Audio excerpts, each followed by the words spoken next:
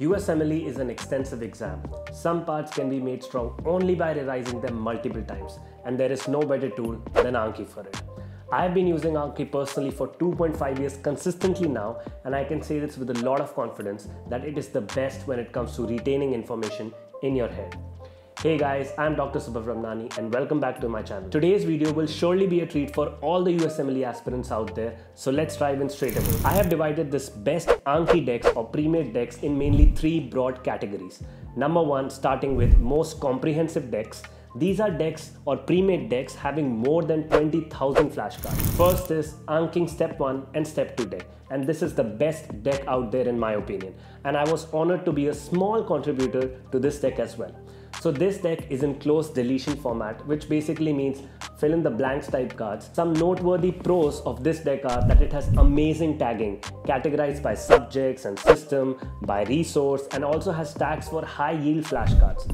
On top of all that goodness, it has excellent formatting like underlines, bolds, and etc. There is also a lot of extra content mentioned in the form of screenshots of resources and notable points from the videos. It is regularly updated as the community is very big and it keeps checking for the errors, so you can easily trust the information provided in this pre-made deck.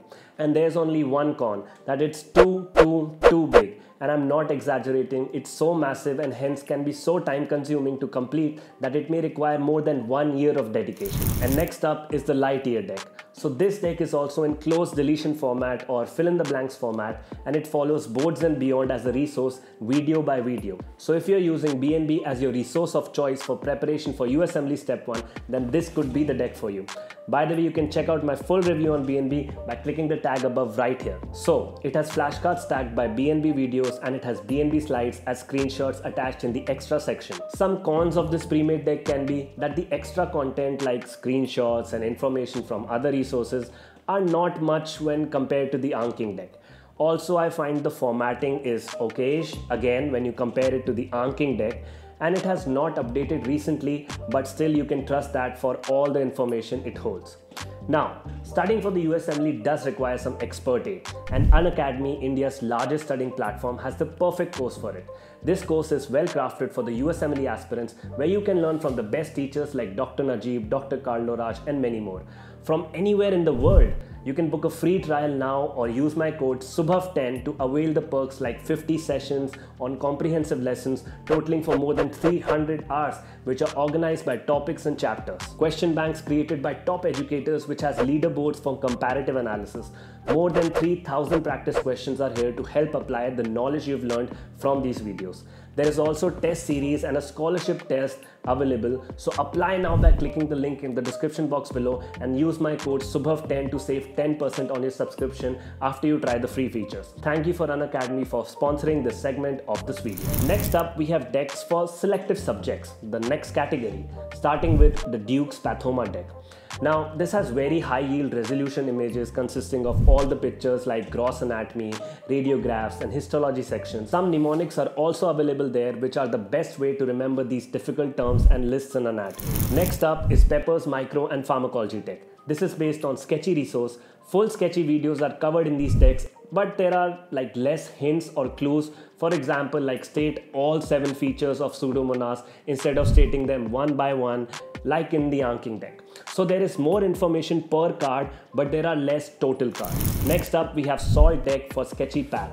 Now this is same like the Pepper Micro and Pharm deck, but for sketchy pathology. Lastly, we have Anatomy 100 Concepts deck, which is entirely clinically oriented anatomy. It is based on a PDF by St. Matthew's University School of Medicine, and it contains 100 most important concepts for the anatomy shelf exam.